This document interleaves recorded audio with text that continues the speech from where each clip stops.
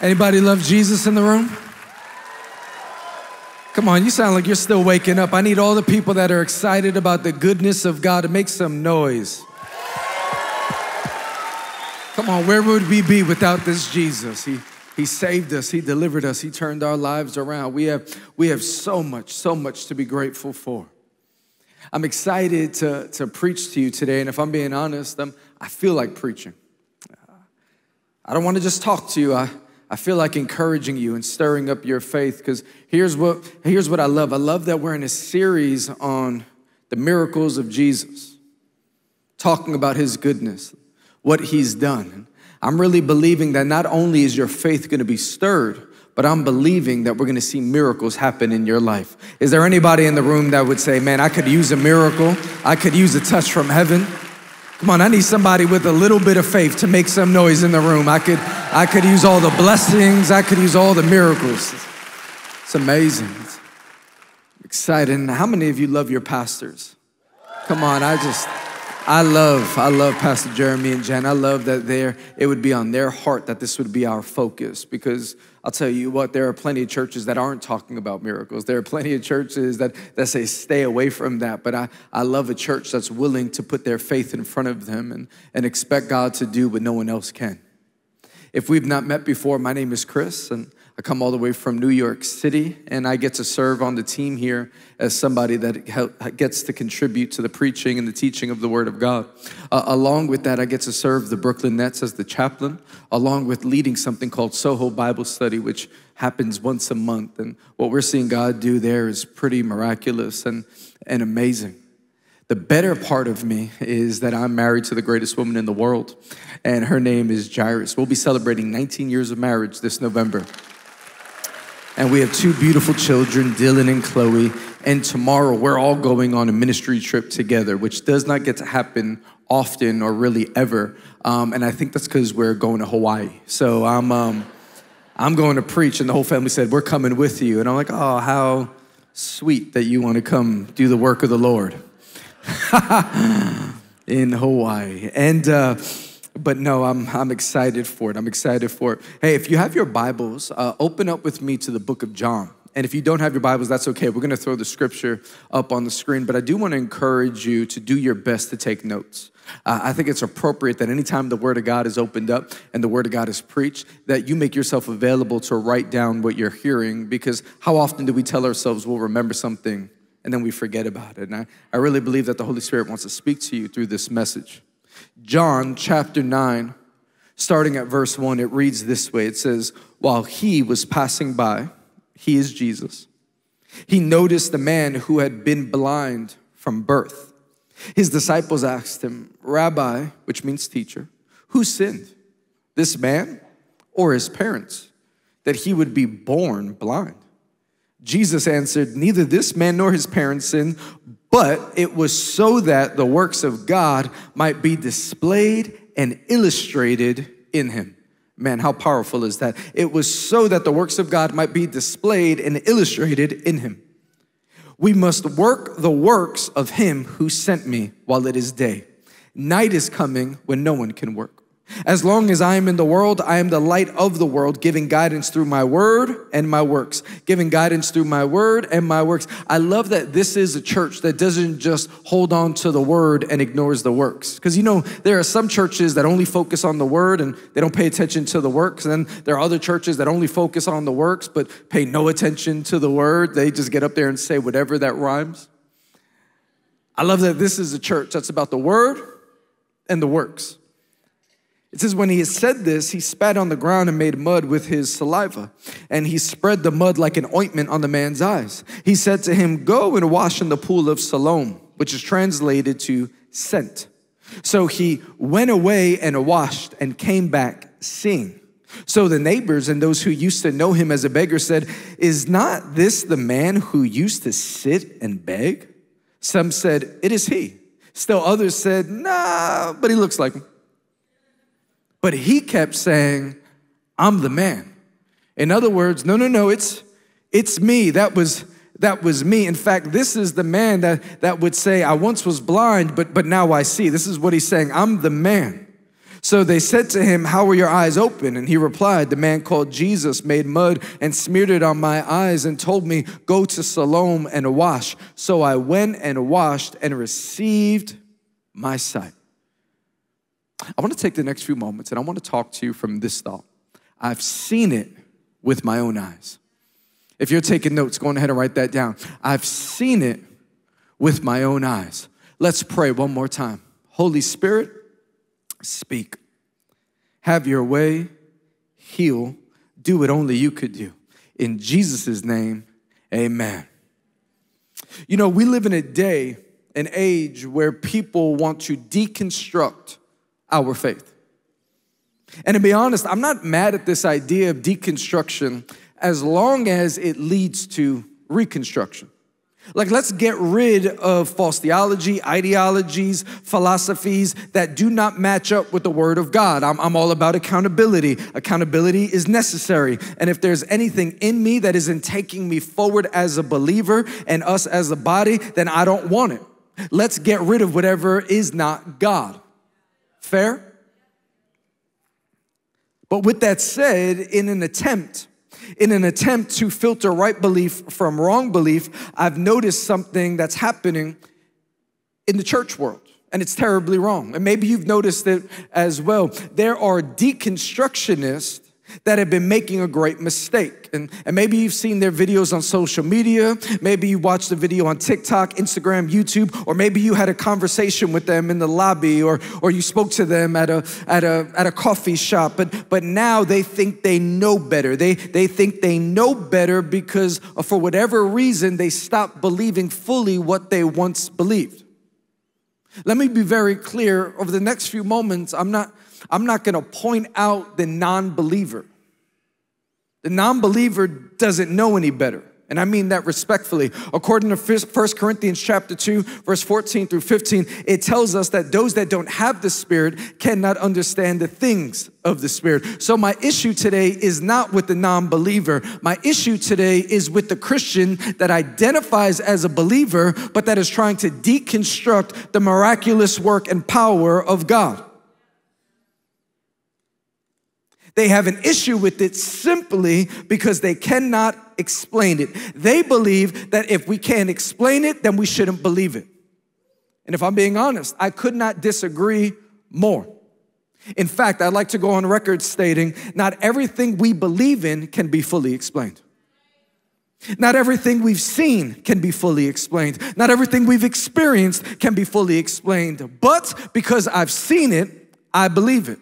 Let me break it down. The essence of our Christianity is faith, hope, and love. And what accompanies faith, hope, and love are miracles, signs, and wonders.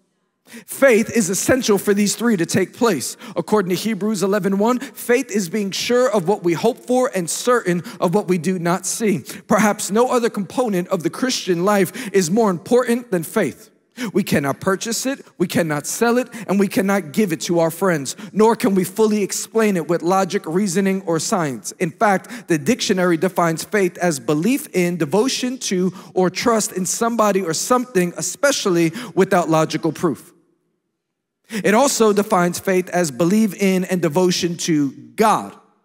My friends, the Bible has much to say about faith and how important it is. In fact, it is so important that without faith, we have no place with God, and it is impossible to please him, as noted in Hebrews 11:6. So according to the Bible, faith is belief in the one true God without actually seeing him. And yet, in my life, although I've never seen God, I've seen God.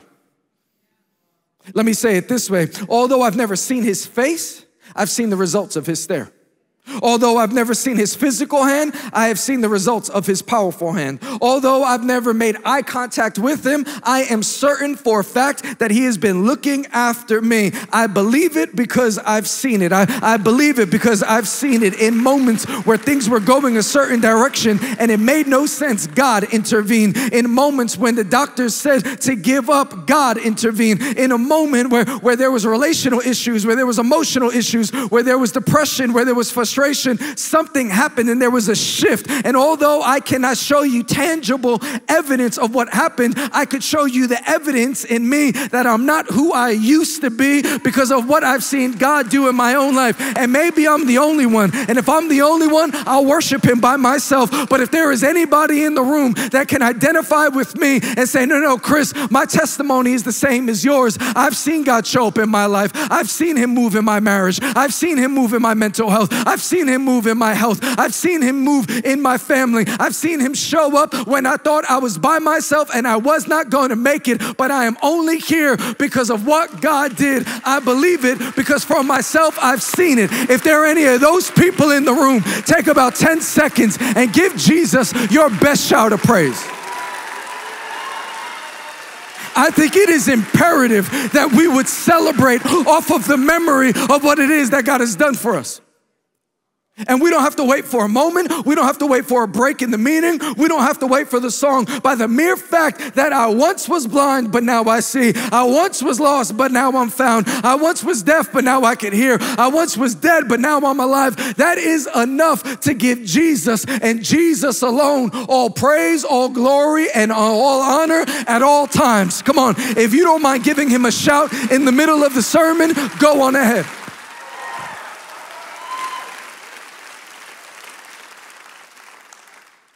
A few months ago, I was out at dinner with some friends, and we were having this conversation about how much we love Jesus and how there are people in our world that we try to express this love that we have for Jesus and why we go to church and why this relationship means so much to us.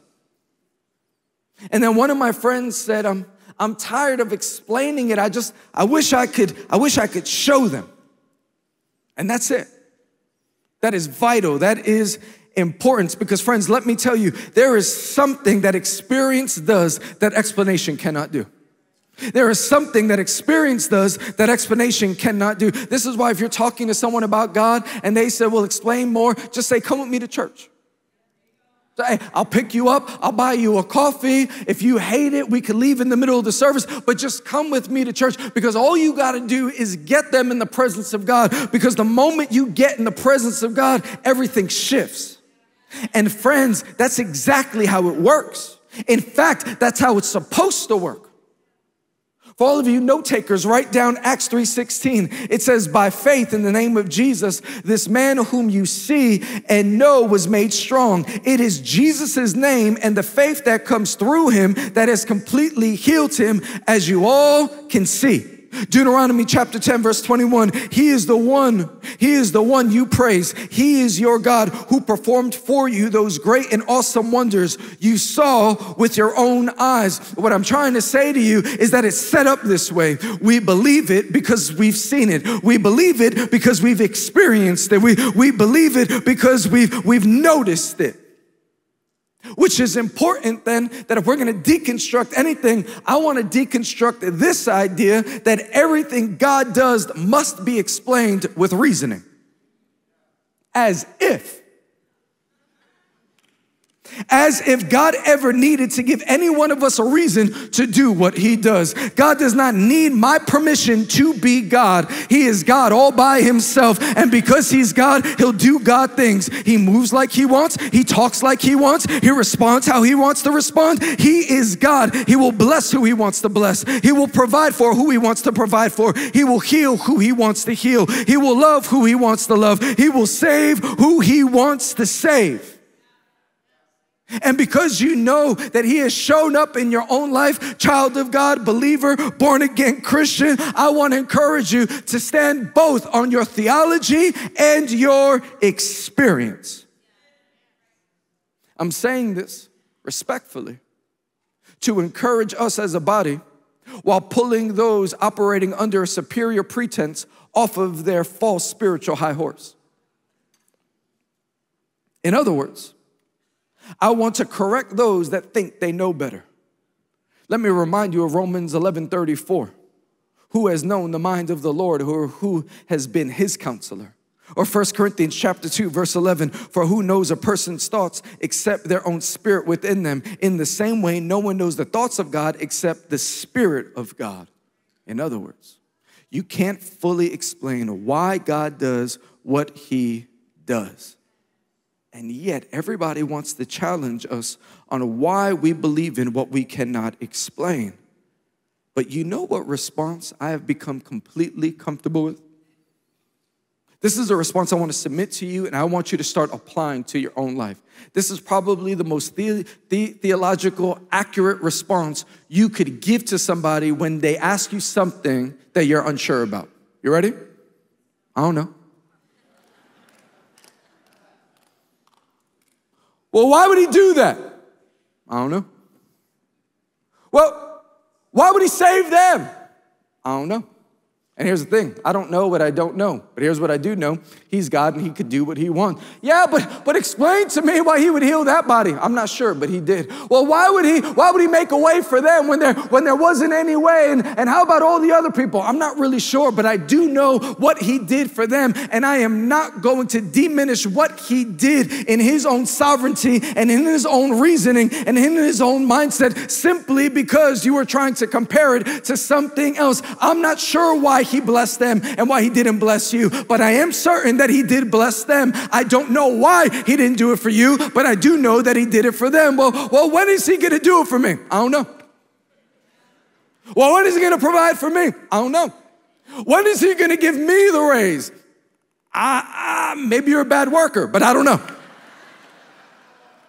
I don't know what I don't know, but what I do know is that he is God and he is good. And here's what I know. He still heals. He still provides. He is the one that sticks closer than a brother. He is the one that is there for the brokenhearted. He is the one that is able to provide peace that surpasses all understanding. I have seen him move. I have seen him do great things. I can't tell you why he does what he does, but I do know that he does it.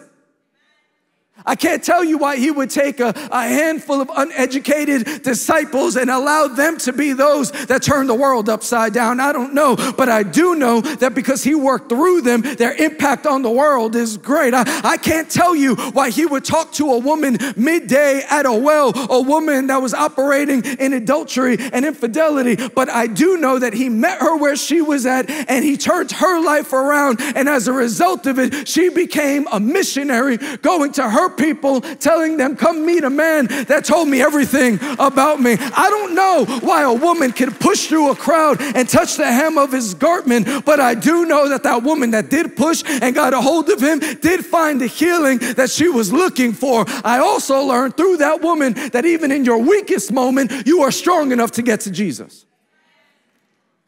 I don't know why he does what he does. I just know he does it. And I'm okay with that. Because he is God and I am not. And I can tell you that whatever he does is good. Friends, I've seen his goodness. I've seen his goodness in good people's life. I've seen the faithful be richly blessed. I've seen him walk with people that were walking with him. I've seen him show up for people that did not want him. I've seen him bless good people and I've seen him bless not so good people. I've seen him take care of saved people and I've seen him take care of non-saved people. And there are people that are bothered by that. But if you're bothered by that, then you should pay attention to this story, because maybe what you're looking for, you're missing. And what's there is what you need to lean in on. The Bible says that as Jesus was walking by, he noticed a man. John 9:1, as Jesus was passing by, he noticed a man who had been blind from birth. The same way that God noticed that man, let me encourage you, God notices you. He sees you where you're at. He sees what you're dealing with. So if you're praying prayers that aren't getting answered, do not ask yourself the question, does he see me? He sees you. My encouragement to you would celebrate the fact that he sees you. And because you are in his sight and you are in his care, he is going to take care of you. It just may not happen on your timeline. I love the fact that we serve a God that notices. I love that we serve a God that notices those that can't even notice him. Ooh. This was a man that could not see, and yet that did not matter. That did not change anything. In fact, if you read the text, the man that could not see doesn't even ask of Jesus. Jesus notices the man and then gives him a command and tells him what to do. This is the kind of God that we serve. He is so good, and he says, I will take care of you. I will meet you. I will love on you, and I will heal you in moments where you're not even expecting of it. Well, what did this man do to deserve it? Nothing. Write this down. Every miracle you ever see is given, not earned. Every miracle you have ever seen is given freely and not earned. I will use this scripture just to make my point. John 9, verse 2 says, his disciples asked him, Rabbi, teacher, who sinned, this man or his parents, that he would be born blind? What? Who sinned? We got to be careful, man, because there's so many of us that operate in this mindset of accomplishing and achieving, and we start viewing God the way that we view our children, or the way that our parents viewed us, or the way that this world treats us. If you do well, you get to advance. If you accomplish more, you'll be able to get more. But according to the word of God, he doesn't operate like that, because Romans 3:10 says there is none righteous, no, not one. The Bible says my righteousness is but filthy rags, which tells me that even on my best day, I'm still not good enough to get to God, but because of his grace, he allows it. Who sinned, this man or his parents? This is the day and age we live in, by the way. People ask questions like that all the time, and because it's kind of confusing, we think they're right. Like, oh, that sounds like a smart question. What a dumb question. Who sinned, this man who was born blind? Did this man sin? Is that why he was born blind? Tell me, sir, when did he have time to sin if he was born blind? Did he sin in the womb? Did he say something or think a thought inside of his mother's belly and Jesus said, I gotcha? What could be possibly happening? And this is where my prayer is for each and every one of us, that we would never lose the revelation of the grace of God. Because when I have a revelation of the grace of God, I never think I'm better than anyone else. I realize that I'm a sinner lost just like you, and you look just like me. But because of Jesus, we get to be here. Oh, I wish, not to say that I have a better way of thinking than Jesus, but man, I wish that when the disciples asked who sinned, Jesus said, all y'all. You sin, you sin all the time. You make mistakes all the time. And he says, but neither this man or his parents sinned, but it was for my sake. It was for my benefit. It was so that I could showcase my glory on his life, which speaks to something different. It tells me that what I'm going through is not necessarily my mistake, but it's simply a part of God's plan. Because God wants to showcase his glory in the brokenness and the imperfections and the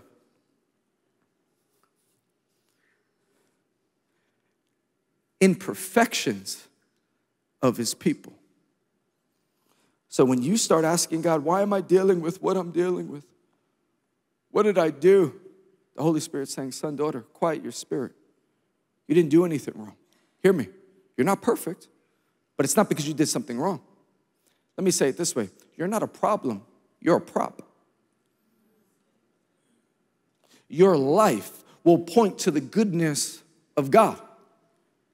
Because when God shows up, what happens is you get to, like this man gets to say, that was me. I once was blind, but now I see. He is looking for people that his glory could fall upon. Here's another way of saying it. Your story, his glory. He is looking for people that would say, that was me. I once was broken. I once was lost. I once was confused. My marriage was on the rocks. I did fail. I did commit infidelity. I was dealing with addiction. I was angry. I was broken. I was depressed. But then Jesus met me. And because Jesus met me, I'm not who I used to be. And the moment you start getting vocal about what Jesus did for you, other people start believing that if he did it for you, he could do it for them. And they say, tell me more about this Jesus. And you say, oh, he's so good that even when I wasn't saved, even when I wasn't serving God, he still met me. Let that mess with your theology. The man's not even saved yet. Go read the whole story. He gets saved later. He gets healed. Jesus leaves. He stands before the Pharisees and they say, who healed you? What happened to you? And at first the Pharisees ask the parents, but the parents say nothing because they're scared of being arrested. Those punks, they abandoned their child, but the child too is so full of confidence because of what Jesus did for him. He said, Jesus healed me. I'm the man. And then they go away. And then the Bible says that the man went and found Jesus and then Jesus became his savior. He wasn't even saved yet. And so many of you will say, well, unless you get your life right, God won't do it. How do you know? Just welcome that man and say, let me pray with you. Let me stand with you. I can't fully understand what you're dealing with, but I'll hold your hand and I'll cry with you and I'll try to offer some advice. I don't know why you're dealing with what you're dealing with, but I do know whatever you are dealing with, God can handle. I'll never forget, it's 2011, August. I was home with my son, Dylan. He was in my arms, and we fell asleep. And we woke up to the sound of my wife crying because she looked at Dylan and saw that he had these bruises all over his body. Her scream woke me up, and then I noticed these bruises that weren't there just a few seconds ago. So we rushed Dylan to the hospital. Right away, the doctors start to perform some tests, and they let us know that Dylan has a blood condition, and his blood platelets are significantly low. In fact, the condition is called ITP. And they let us know that Dylan's blood platelets are drastically low. See, the average healthy human's blood platelet count is at 250,000 to 350,000. But in that moment, Dylan's blood platelet count was at 18,000. They said, we're gonna run some tests. We're gonna try some things. He should be fine by the morning. Morning comes, his blood platelets are now at 11,000. They say, you know, we're gonna try some other things. We'll see what happens. Next day comes, 8,000. Later that day, it drops to 5,000. Now the tone in their voice changed. Now they're saying there's this potential that he has leukemia. We're gonna have to schedule a spinal tap. There's a possibility that we're gonna have to remove his spleen. Can you put that picture up of my son? I remember looking at him going, God, what? Come on, man, it's my baby boy. Why would this happen? He's innocent, he's done nothing.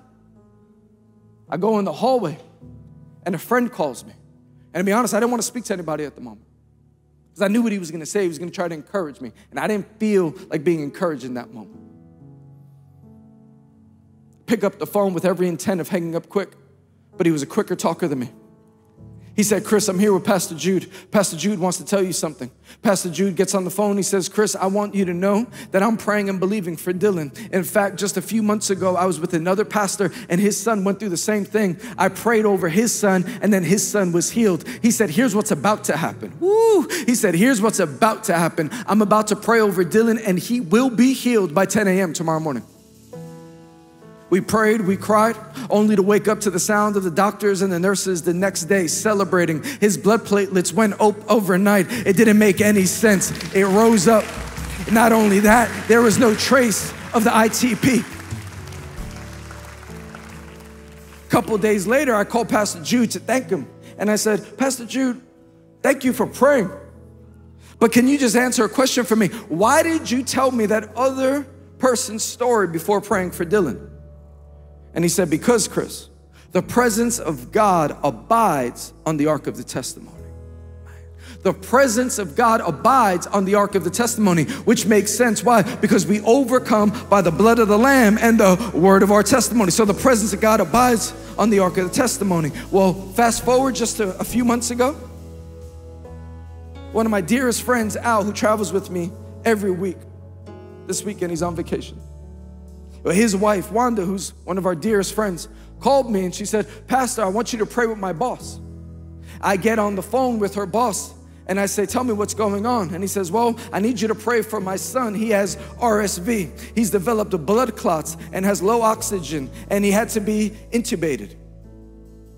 This man was completely discouraged. Let me also point out, he wasn't a Christian. I said, I want to pray for you, and I want to pray for your son's healing. But before I pray for you, can I tell you about my son? I told him Dylan's story. He was encouraged. We prayed. Would you know, a week later, that baby boy was completely healed and out of the hospital? Here's what I'm saying. What God did before, He could do it again. And I only shared these stories in hope that the Holy Spirit could fall on your story, and you would believe that the same way God opens blind eyes, the same way He hears rare blood diseases, the same way He can touch voices and babies and lungs. He could meet you where you're at. He could do it for your marriage. He could do it for your mental health. He could do it for your addiction. He could do it for your brokenness. I know you're dealing with things that you don't want to talk about. I know there's habits that you have that you're embarrassed to share, but God goes, son, I see you. Daughter, I see you, and it's not too big for me. I will meet you where you're at. I will touch you where you're at. I will heal you. I will release you. You don't need to live like this. I know you can do it, Lord. So here's what I'm saying. If you're in the room and you need a miracle, lift up your hand. You need a miracle, lift up your hand. You're in the perfect place. Stand on your feet. Come on, stand on your feet. Prayer team, I need you to run down here. Prayer team, come line up in the front. We're gonna pray with you. We're gonna stand with you. We're gonna believe that God is gonna meet you. We're gonna believe that Jesus is gonna touch you. We're gonna believe that the Holy Spirit is gonna fall on you. So if you lifted up your hands, step out of your seat, come down to the front, and we're gonna pray God's favor over you. We're gonna pray God's healing power over you. We're gonna declare freedom over you. If you're married, come with your spouse. If you're a parent, come with your child. But come and let's believe that God is gonna meet us where we're at.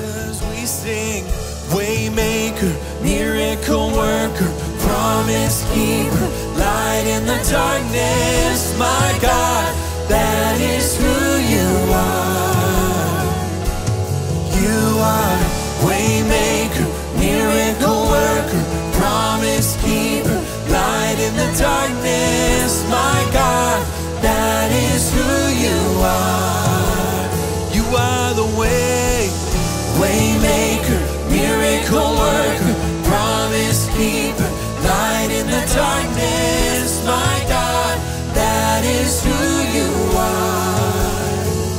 Yes, you are Waymaker, miracle worker, promise keeper, light in the darkness, my God, that is who you are. Sing, you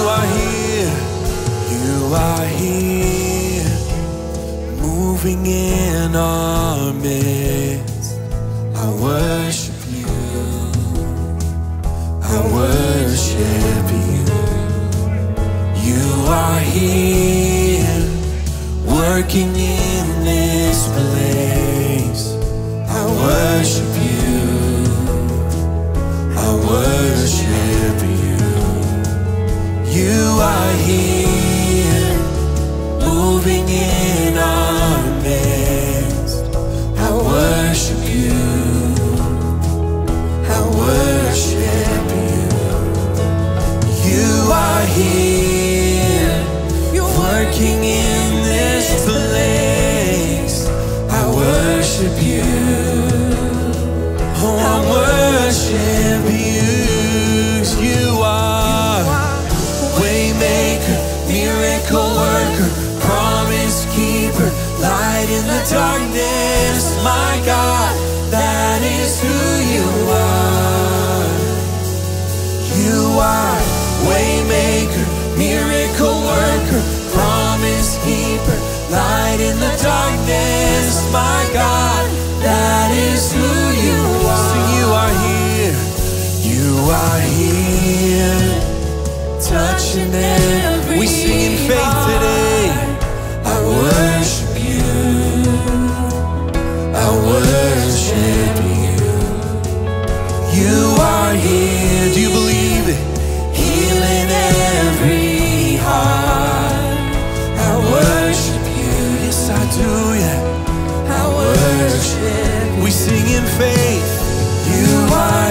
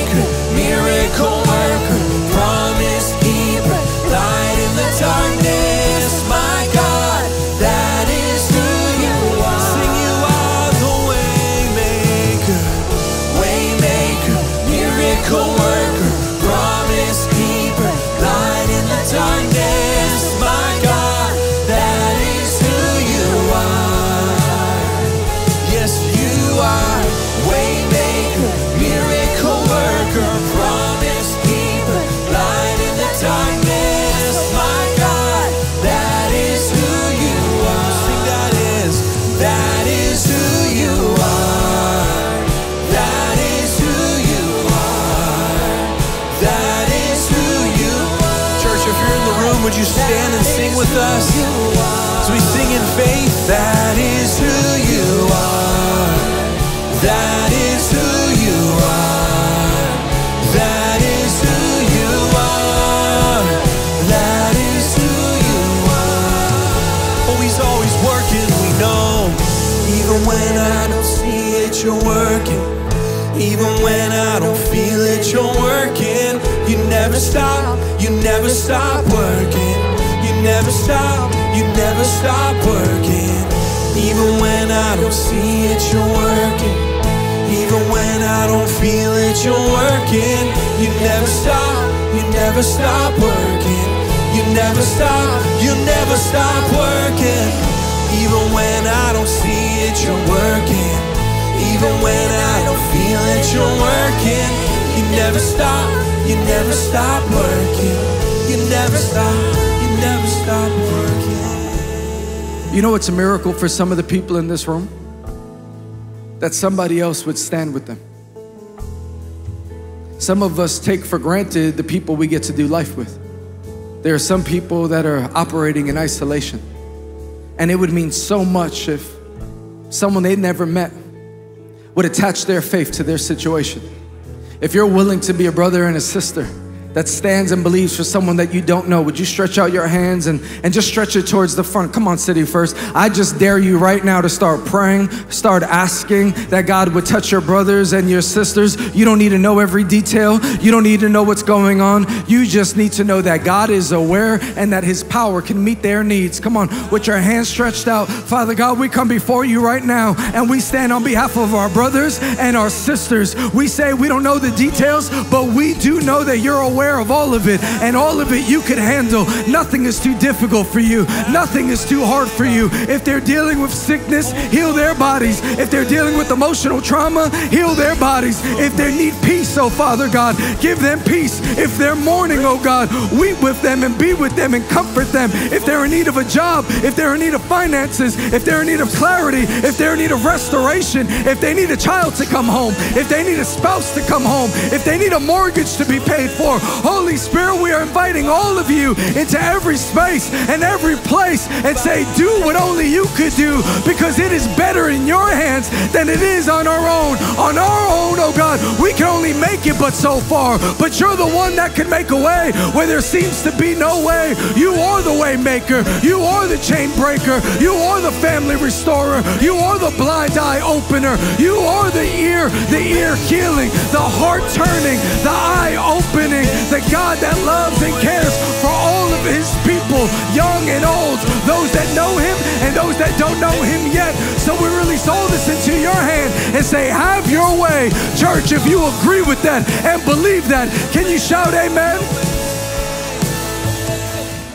Man, amen. So amazing, Pastor Chris's message. So encouraging. You know, it meets us right where we're at. Many of us are praying and believing for miracles. And if that's you today, man, we're praying for you and believe that God's going to work in your life. And man, we'd love to be a part of that journey as your church family. Let us know if you have a prayer request or if you have a praise report, man. If God's answered your prayer and done a miracle in your life, we want to hear about it. Jump on the website and share your story. And maybe you're tuning in today and you're peeking into the window of church in a sense, and you've never heard about who Jesus is and the plan that he has for you and the grace that he has for you. And I want to give you an opportunity today to make a decision to begin a relationship with Jesus. You know, the reality is we're all separated from God because of sin. That's what the Bible calls it, basically just missing the mark. But thankfully, because of Jesus, we can have a relationship with our Heavenly Father and experience the life that we were intended to have. And in Romans, it talks about all we have to do to experience that life is to simply acknowledge who God is and to receive his grace. And if you'd like to do that today, I'd like to just lead you in a very simple prayer. And if you'd like to begin in that relationship with Jesus, pray this prayer after me. Say, Dear Jesus, thank you for sending your son, Jesus, to die for me. I accept your grace and choose to live for you. In Jesus' name, amen. Well, if you prayed that prayer, that is the best decision that you could ever make in beginning the most important relationship that you have in your life. And we have a few next steps for you. The first one is you got to tell somebody that you made that decision. And the second one is, man, keep coming back, keep showing up, be a part of City First. And then the third one is we have this thing called the New Beginnings resource, and you can access it through our app or our website. It's entirely free, but basically what it is it's just explaining a little bit further about that decision that you're making today. And then after you go through the New Beginning resource, we have something called Growth Track. And I love Growth Track because it allows you to discover the God-given purpose and gifts that He's placed inside of you. It gets you connected to City First, to find community, and it just helps you grow in your faith. And so you can do that online. It's really easy. It starts the first Sunday of every month. So you go to cityfirst.church/growth track. But we'd love for you to be a part of that as well as a next step. That's right. We're praying for you. Come back next week for week 3 of Supernatural, the miracles of Jesus. It's going to be amazing. And make sure you invite someone to join with you. So hope you have a great week. We're praying for you, church. Next week. We'll see you Sunday.